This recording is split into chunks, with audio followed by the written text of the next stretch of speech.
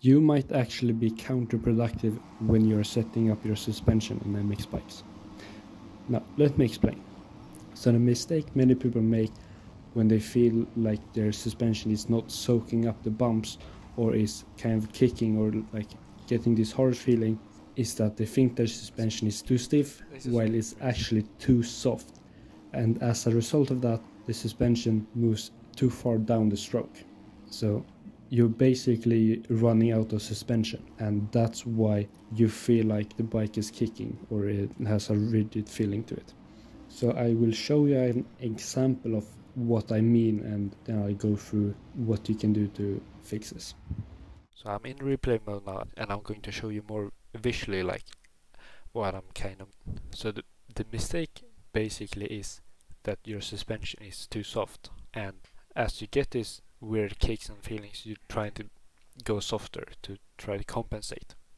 But what actually is happening is that your suspension is starting to pack up and you don't have any suspension left.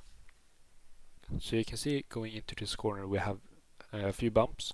You can see as we hit this bump the suspension compresses, and because it's too soft and not enough rebound, going into this next bump we don't have any suspension left.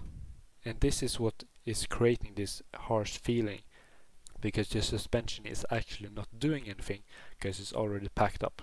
So you can see both front and back is just fully packed up, and as we move along it doesn't come out too far and it packs up again.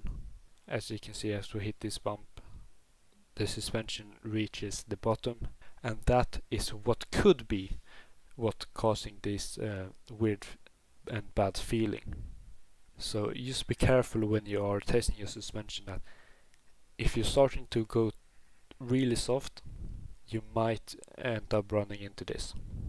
Now you have to take into consideration what track and your riding style. I will do a more in-depth video of that if you want.